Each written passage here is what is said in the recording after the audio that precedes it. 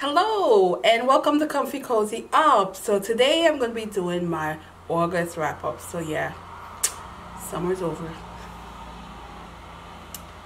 I'm happy about it. The heat is still here. The summer is pretty much done. So for the month of August, I read 8 books and they were all over the place, which I'm really happy about because I was previously under this contemporary romance kick, and this is a mixture of everything. And so I had a really good reading month, and I think I'm up to about 54 books, and of them I think 5 total that I gave 5 stars, and of the 5, 2 of them were this month. So that should tell you that I enjoyed the books that I read this month.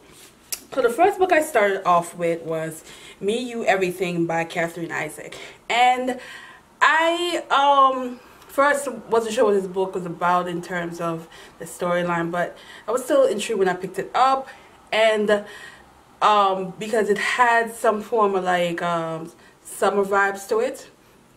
And this is a story that it's a bit sad. It's a story that has a woman and her son, and for her mother's dying wish, she wanted them to reconnect with the boy's father. So in her attempt to satisfy her mother's need, and her mother's wishes, she went to visit her estranged ex. And in that, you find out there's more to why she went there in the first place, besides just her mother making her mother happy. So it was a lot of sad stuff in this, but it's not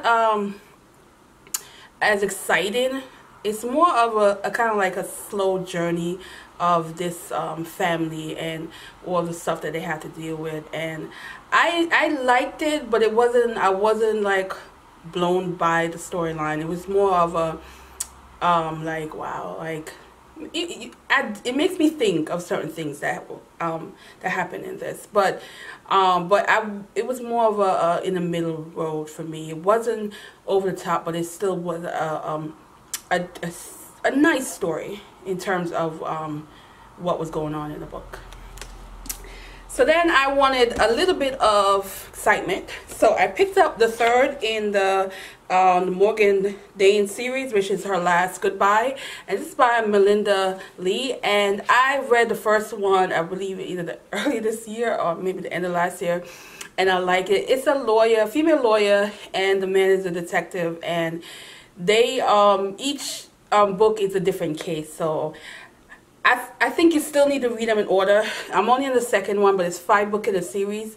However, I think if you were to put them out in order, it wouldn't be the end of the world, because the way the stories are, they're total different cases that they're dealing with in each book.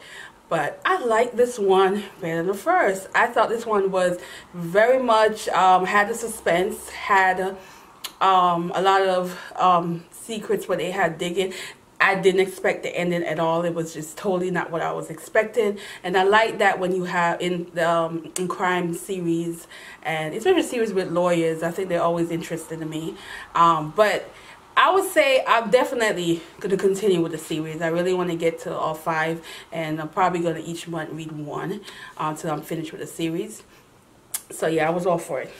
Then I wanted the romance, so I picked up Unblocked by Marnie Mann. Yeah, and never heard of her. So I was hoping for a discovery of an author that is fairly new to me, and so I picked up a series, and it's actually a long series, and that's the problem I had with the series. It's just too long. It was, I believe, 4 or 5 in the series. I read it on my Kindle, so I just was like, okay, we get to the end. It was just a lot of unnecessary sexual moments in this book. It was just like, I'm mad at you, sex. You happy, sex. Oh, something bad happened today, sex. It was just unnecessary. Yes, it's supposed to be a little erotic, but it was just like over the top, unnecessary. So even though I like the story in terms of the actual storyline, these other unnecessary things that they put in there just took away from what would have been, to me, a really good, interesting story. The characters were nice. I didn't actually had any like I wasn't annoyed by any of the character. I actually thought the guy was kind of, had that little, alpha male personality, and the female, she was, a boss lady, she was a businesswoman, so I like that. But all these extra, no. So then I was like, oh, I'm gonna get me some Marlon James. So I picked up the very last book that I haven't read from him, and John Crow's Devil, but Jamaica would say John Crow. So I was just like, did this man just lost his damn mind with this book? Because this is some church folks madness, but I loved it. I love everything about it. It was just, think of this over the top drama with good and evil, is where you have two leaders of the church, one a former, one current, and one a bit possessed by the devil, one might be the devil himself. And this community is so wrapped up in the church that they're easily influenced by each man. And some, you're not sure who was actually good in the beginning and who was bad. But as the story goes on, you know clearly who is, the devil's child in this. And you're just like wondering, how are these people just getting so sucked in and manipulated by what was going on in this church? But the writing, it just made me feel like this man probably grew up in some Pentecostal church somewhere in Jamaica and thought about all these things, crazy ideas in his head to come up with this story, because I was just like, what? But it was so intriguing. Like, I kept on reading it. Even towards the end, there's like this thing that happened where you're like, wow, you just had to like sit back a little, like, that's some deep church mess. But I loved it. I would definitely, Marlon James can't do no wrong right now. I mean, I have yet to be disappointed. I mean, I can't even complain. This is, I wouldn't say it was a 5-star to me. It was more like a 4, maybe 4.5. But in general, like, as an author and all the books I've read from him, I am completely a huge fan, and I think he is brilliant. He's daring. None of his stories are alike, because this is nothing like the previous ones. But he knows how to describe things in a way where you can really imagine what he's talking about. And I'm like, wow, yes, I'm all for this. Then I got back on the romance trail, and I picked up The Naked Truth by Vi Keelan. And I was like, yes, all right. And then there's certain things that she did again that I feel like it's becoming a trend in her latest books. And I was a little annoyed, because I love the characters. I absolutely love the characters in this book. And, you have a story with a lawyer who did something where part of her punishment was community service, but it was to go to prison and do community service there for what she did. And she met one of the prisoners there, and he was wrongfully accused of a crime, but he's there. And they bonded and somehow sparked. But it wasn't what she expected. And then something happened where she removed herself from the situation. 3 years later, he come out. He wanted to find her. So he did what he could and find her. He's also wealthy. So, of course, he knew how to use his power and his money to be able to get close to her. And you're finding out what happened to him, why he went to jail, the storyline. And then they have to throw something in there where she constantly doing her latest books, where I'm like, really, this is like the best cliffhanger you could come up with to suck your audience. It just was just, it just made the story like watered down after that. After that, I was just kind of like reading and just trying to finish the book, because, and this was like 60% in the book. So 60% of the book, I was all for it. I was like, yes. And then like towards the next, I'm just like, really? No.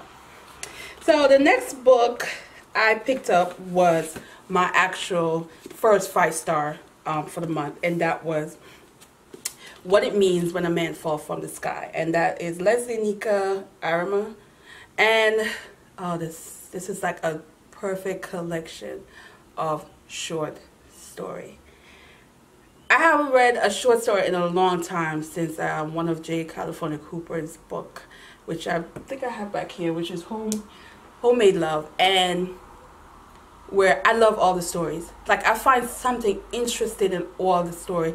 This is an author that is like infused her Nigerian roots, you know, her Igbo tribe culture in the book, but she found ways where some stories are very realistic, and then some story has this metaphor where you're supposed to take something from it. There's a bit of loss, there's a bit of love, longing, family obligation, family curse in a way where where she's entangled in the stories. And I found myself in the beginning was just like, whoa, the first story, and then as it progressed, I'm like, wow, I like this one too. Oh, I like this one too. It was just none. It's a long time I've had where I've read a collection of short story where I enjoy every single one of the stories. I think this is a very good short story collection. I highly recommend it. It is definitely a 5-star for me, and yeah, I was for it. Then the next book was the first book off the Man Booker long list this year, and it's From a Low and Quiet Sea. At first, when I picked this up, it sucked me in the beginning. The writing, hands down, I love the writing. But then I thought, is this a novel or is this a short story collection? Because it's 3 men, and they separate them in sections. So it started off with one man who was a refugee, and you hear about his story and what happened to him and his family. And then they keep on, get to the second guy who's more of a... the second guy was just an interesting case. And you have another guy who's, has this conflict of... where he, religious, where he lost his faith, he lost his family, saga and things that was going on. And I'm reading these, I'm like, how are these connected? But when you get towards the last part of the book, you start putting 2 and 2 together, where you're thinking, how did I miss that? How did I miss this? And then I'm like, okay, but he was clever. This author was clever.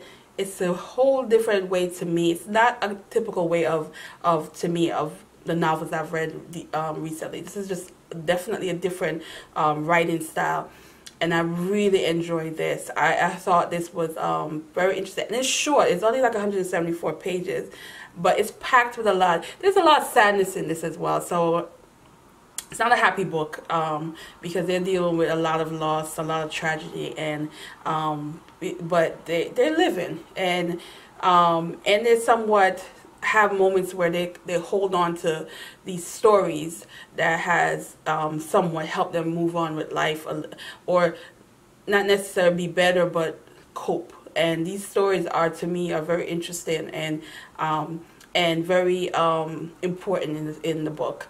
But yeah, this was definitely not what I expected, but it's good. And then, of course,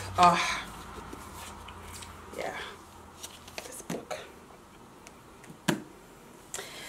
The Seventh Husband of Evelyn Hugo. And I'm still completely at awe with this book. This book was amazing. This is my 5-star again, the second 5-star. This book is definitely one of my favorite book of the year. I am in love with this story. This is a story about a Hollywood star. She's now in her late 70s, and she decided she wanted to finally tell her story. She was very much secret. A lot of people never got an interview from her. She selected this woman, and in the beginning you're wondering why was this woman particular was selected, and you don't know until the absolute very end why she was selected as the person that was going to write her autobiography. So it took me on a journey. You get to know why each husband was there, why she married, what her true love was, what was going on in a time period, because it's a historic fiction, so it's dating back to, I believe, maybe the late 40s. Most of the story is that marriages were in the 50s and 60s, and you get to know why each husband had a purpose in her life and what their how they influenced her in certain things that she did. And but it was just unbelievable journey with this book. I loved the main character. I thought she was this, you know, old, bossy, know what I want kind of woman. She gave me like the vibe of like the sex appeal of a Marilyn Monroe with a little bit of a, you know, sass from Elizabeth Taylor. So it's just, she had that present about her, and the way they describe her, you felt that she was that striking Hollywood star. And I felt also for the writer, you know, the report, she was just there, and how she was influenced. And there's another thing about this book too. It was inspirational. There were things that was said in this book where I feel like, you know, it made me like, yes, live your life, and, you know, and live with the choices that you made, whether they were good or bad. There's, you know, that message in there. But it's just, this book was, I'm loving it. This is another one where I feel like you should read. It touches on things that I think are going to be uncomfortable for some people. But for that time period, you also feel that sadness because, you know, where you had to choose who you love, and who would be acceptable, especially when you're in the public eye. So yeah. This one is good. So with that said, that is all the books that I read this month. And let me know, what is one of your favorite books that you've read so far this year? Like, what is that one or a few 5-star read that you still smile about, leave you in awe, made you think, make you feel a certain way? Put that in the description, because I'm all about reading those books that I feel like people connect to, and give that strong vibes, whether it makes you, leave you in shock, or whether it's just something that makes you smile. Just leave it in the description bar. I'm all for those 5-star reads, that feel good 5-star read. And, you know, that's it, guys. Thanks for watching, and, you know, have a good day. Bye.